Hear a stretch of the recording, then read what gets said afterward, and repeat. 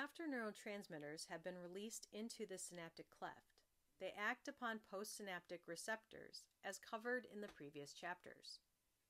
That action must be terminated in order for proper neuronal communication to continue.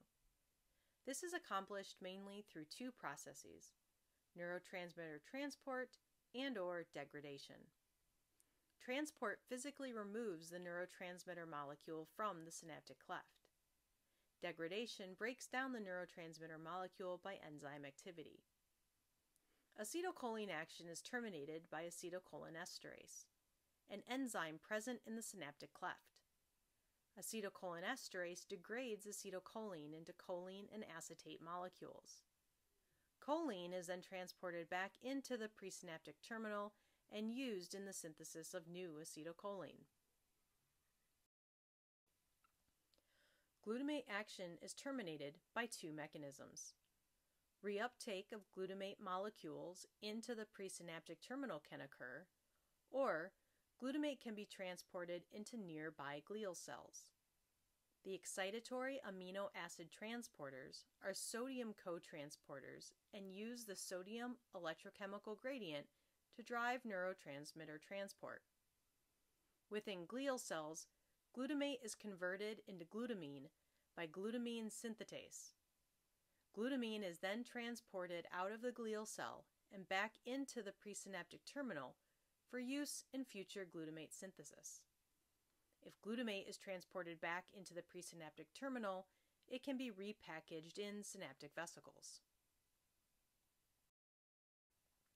Like glutamate, GABA and glycine action are terminated by either reuptake into the presynaptic terminal and packaging in synaptic vesicles, or through transport into glial cells where breakdown can occur. The GABA and glycine transporter also use the sodium electrochemical gradient to drive the movement of the transmitter across the membrane.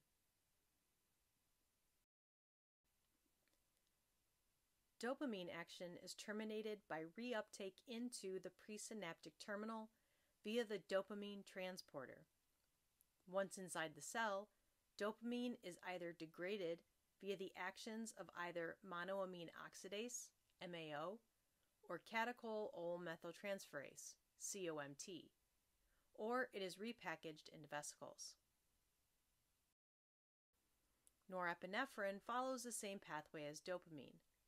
Reuptake into the presynaptic terminal occurs via the norepinephrine transporter, and then the transmitter is either degraded within the cell by MAO or COMT, or repackaged into synaptic vesicles.